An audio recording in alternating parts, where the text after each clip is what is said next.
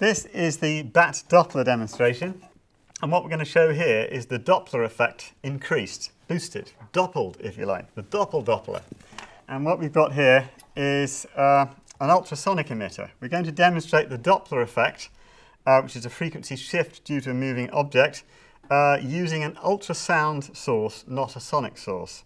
So of course I can switch this ultrasonic emitter on, and you'll see the red LED tells you it's on, but it emits 40 kilohertz, which we can't hear. But we can convert that 40 kilohertz into a lower frequency using a bat detector like this one. This will convert 40 kilohertz to 2 kilohertz. When we turn it up, converts the inaudible ultrasound at 40 kilohertz into an audible sound at 2 kilohertz.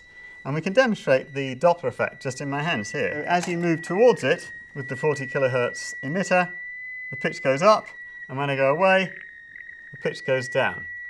Towards, high pitch, away, lower pitch.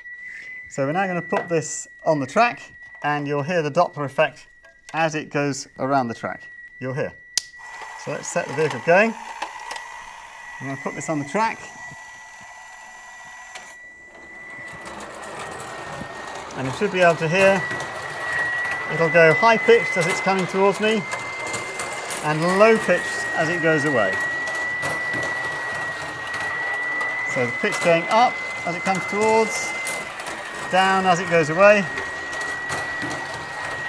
and coming towards us, the pitch going up and down, going away. So this effect, of course, is seen with bats. Bats use the Doppler shift of ultrasound in order to navigate, stopping them bumping into things. They also use it for hunting their prey, because their prey move relative to things that are stationary, and they can detect the difference in Doppler shift, and then they can hunt in that way.